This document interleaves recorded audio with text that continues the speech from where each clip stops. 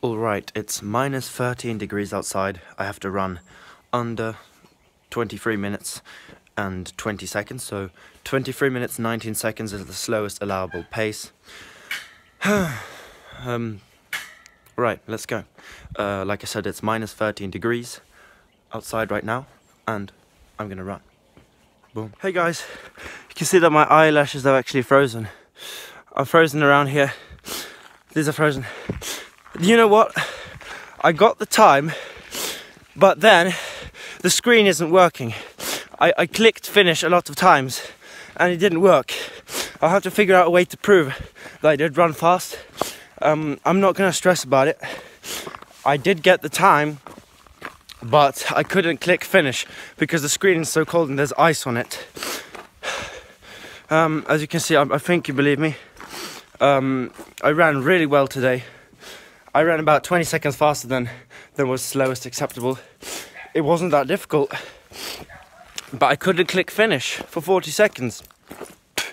So that's really annoying, but it is what it is.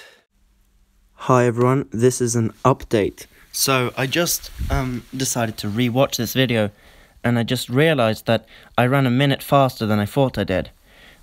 Also, I got to the finish line at about 22 minutes flat, not 23, and it took 40 seconds from there to turn it off. Minus 16 degrees, as you can see there. But basically what I'm saying is, if you watch the pacing here, you'll see that at the bottom, wait a bit, there you'll see the last kilometers like super slow pace, and that's because I had really rough time turning it off basically. So that's that. I'm actually super happy. I just beat my goal for several weeks into the future by accident, not knowing anything. I'm going to continue with the same goals, same paces, same everything, but what has happened is my jump rope has massively impacted my running in a fantastic way. So I'm super happy about this. Yeah, wow, woohoo! This makes me feel positive. Alright, what we've learned is the jump rope really helps. And thank you for those who watch these videos. These are just as important as the weight training. Thank you so much. That means that I'm in great cardio shape right now. Goodbye.